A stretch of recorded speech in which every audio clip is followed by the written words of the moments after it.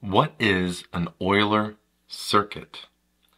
An Euler circuit is a circuit that uses every edge in a graph with no repeats.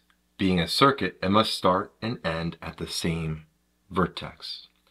So let's go find an Euler circuit here.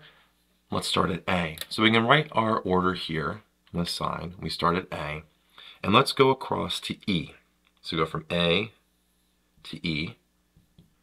That's our path. We gotta find one.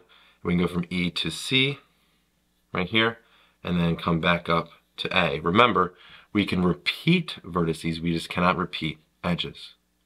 Then after A, let's go down and make a kind of loop around. Go A to B, B to C, C to D, D to E,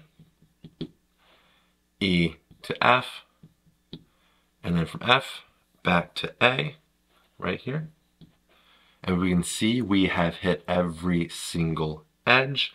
We repeated none of them, and we started back at the beginning, completing our Euler circuit. Well, I hope you learned something here on Euler circuits. And as always, thanks for watching.